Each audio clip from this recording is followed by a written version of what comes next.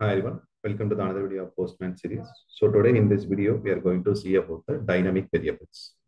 Okay. So we have seen collections, environment, and local data, global variables, right?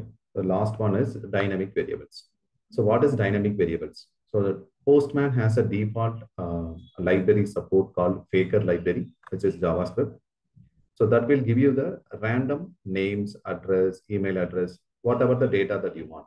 Okay, so some common generic dynamic variables, random variables are available by default in the Postman. So for example, the name. So we were sending the name from our data, Excel sheet, CSV file or JSON file, or we were setting as a collection variable or environment variable, right? So instead of doing this name is common, right? So for example, I want to create 100 record with a different data, like a different name, mobile number, address, everything. So these are the most generic common things, right? So for example, here I'm going to give them some random name. So if you want to use the dynamic variables, so you have to put the dollar symbol. Okay. By the moment when you put the dollar symbol, you can see bit, stamp, timestamp, alphanumeric. So a lot of variables are available. You can see random city, random color, image, country, county, state, everything will come. Okay. So now I want to get the random name. So just type it as a name. You can see random name, prefix, suffix, and file name, full name, last name, username. There are a lot of names are coming. So, okay, for our case, it is a random full name. Okay. So job. So job also, it's a common, right? So when you type job, you can see random job title is coming, job type is coming. Okay, we'll go for a random title. And if you want to generate some name, so just put a dollar symbol again.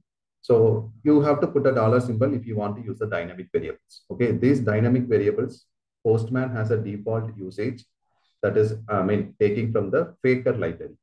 Okay, Postman uses the Faker library to generate the sample data, which is a random data.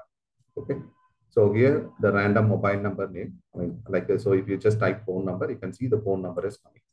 Okay, so similarly, skills, let's see, we have any skills. No, we don't have any skills. So for example, I'm going for a job type. Okay, so job title is coming. Okay, let it be.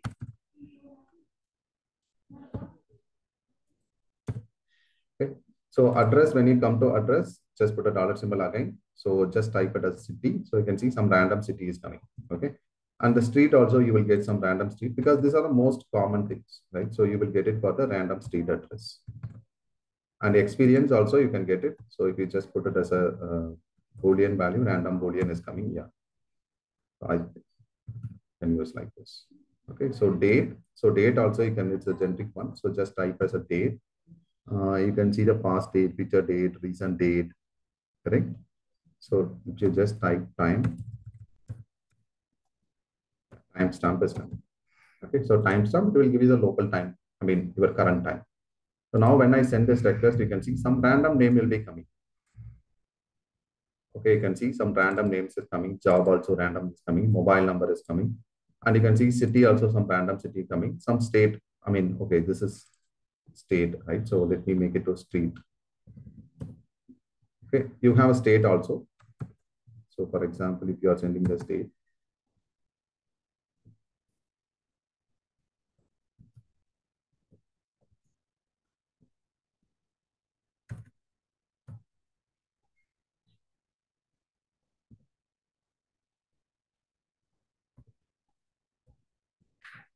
you can go for a country.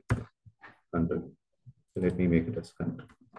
State also will be there. I don't have time to search for it. So I'm just sending for the country.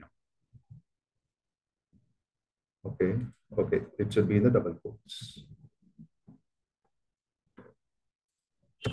Okay, so now if I send this, you can see some random country is coming. Okay, so when I send this again, so random none. Okay, random name, you can see the name is keep on changing, mobile number changing, city also changing, and street also changing, right? So this is called random variables. Okay, so apart from this, you have a lot of things. So for example, if you want to generate width, right? So it is like alphanumeric with the 16 digit. So you can just go for a GUID. Okay, you can see width is coming. There are a lot of variables are coming in the dynamic. You can see country, currency name, currency symbol, right? So a lot of things which is very common. Okay. So for example, image URL also it will come. So if I give it as an image URL, then random image URL will come here. Okay, it should be in the double quotes.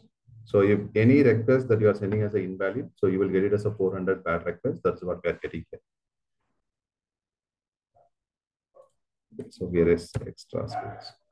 Now you can see it will work. You can see some random URL is coming. Okay.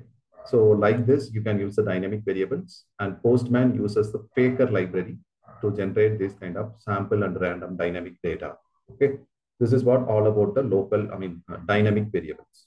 Okay. So now what I can do, I can have this and I can go for a collection runner. So for example, I want to create like a 20 data or 50 data with random data. Okay. So I want to create 50 requests into my database. I want to make the entries. So what I can do, I can go for a simple run. So I can uncheck this, or I can give it as a 10 request. So for every 10, it is going to take the different names, okay, different data, since we are using as a dynamic variable. So you can see the first one, the request body went as a Rita, right? So if you see the first one, the request body, you can see it is going as a alter, right? So some random, so now I have a 10 entry in my database, so I can go for a testing, right? So again, you can go for a new run, and again you can go, do further run. Okay. So these are the options that we can leverage our dynamic variable, which is a Faker library by default Postman.